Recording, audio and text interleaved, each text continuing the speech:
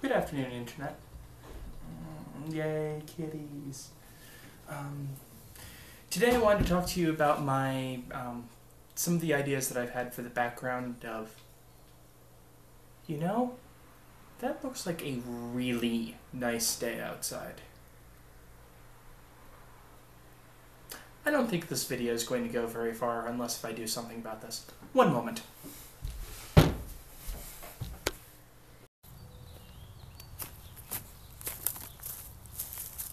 Isn't this so much better? I get to stand outside, I get to hear the lovely birds chirping everywhere. Horribly distracting, but, well, thought I would have a little change of scenery today. So, I was going to talk about my role-playing system. Not really my system so much as the world that I primarily run in. The world is called Sharna. Sharna is a made-up name. It was a recommendation from somebody making up something. It doesn't actually mean anything. It is not symbolic or anything like that. The world itself is... Am I standing in an ant nest? No, I'm not standing in an ant nest. The world itself, the way that I've come up with some of the ideas behind the world is that I've grabbed lots of itty-bitty little bits of culture from, we'll just go with a very large number of sources.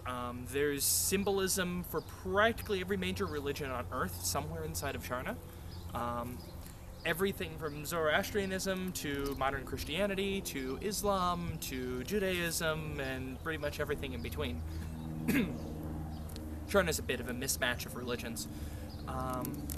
The creation myth is... I can't remember exactly where I got part of the idea of the creation myth, but the creation myth of all of the sapient races of Sharna are basically that of a stable time loop. I'll link to the TV Trips article in the description as to what I'm talking about, but a stable time loop in general is what happens when you mess around with time travel, but your universe is of the it's always been this way type of thing. So, for instance, if a time travel were to go into the past and try to change something, it's actually, one, impossible to change, or two, it was actually already changed to begin with, even in the time traveler's history. Stable time loops are the way Sharna itself stays where it's at, basically. There's a giant stable time loop with creation of the world, or creation of the people of the world.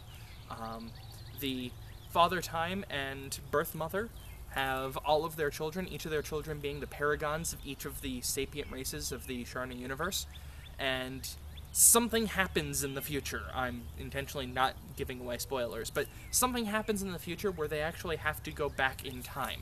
So what ends up happening is that all of the paragons of each of the Sharna races go back into random sections of time, thus begatting each of their respective races.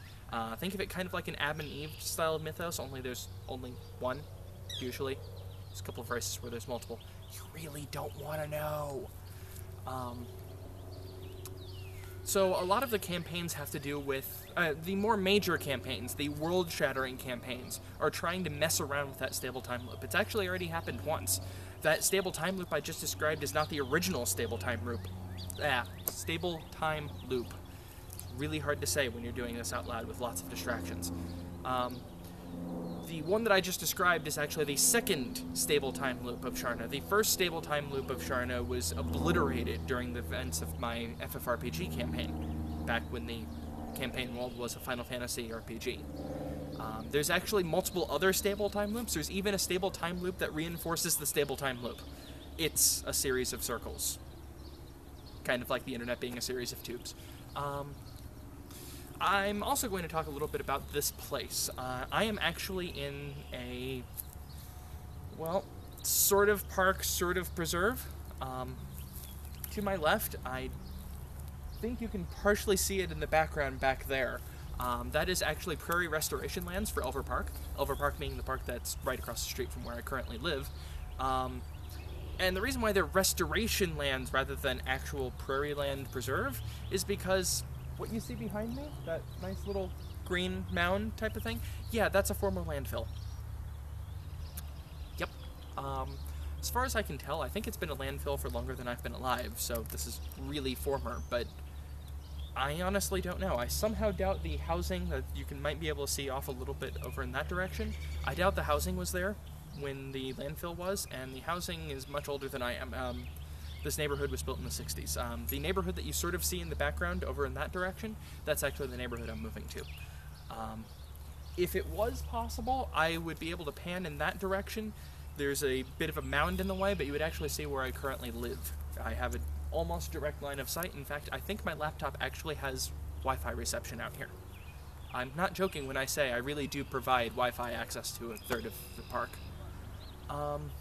It's an absolutely beautiful day outside, so I'm going to go ahead and cut this short and do some editing so I can enjoy more of the day.